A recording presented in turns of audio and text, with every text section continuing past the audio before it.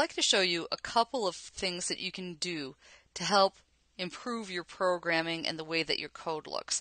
You can see I have code in here.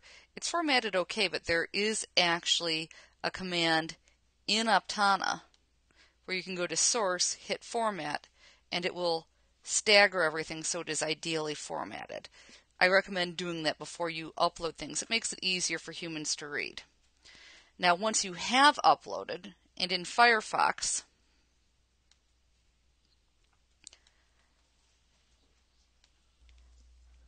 I'm going to recommend that you check your work. And I want to show you how I do this when I'm grading it. So we're going to take a quick look at my table-based site here. And I'm going to right-click and view page source. Now, in Dreamweaver, in Firefox, if there's any errors, it will show up in red. This is actually orange, but I typically go in and check for errors here. And I know I've got an error in one of my projects.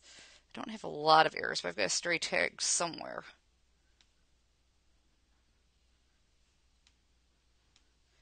And I know it's around here somewhere.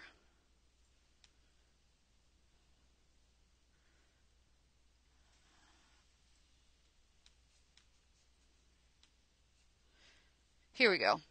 I have an extra stray tag. You can see that that's in red. And so you should check in Firefox and look for errors that show up in red, because that's what tells me that you have an error. It's my quick way that I'm checking to see if you have errors. I don't mark off points for all errors, but I do if there's something significant.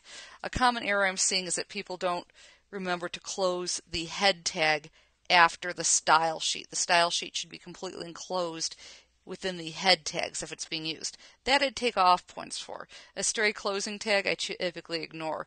But you should be checking in Firefox after you upload it. If you go into your own code and view the source, any typos should show up in red.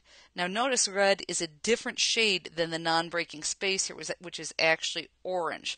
This is not an error. This is. So I do recommend that you check all of your work before you actually hand in your link.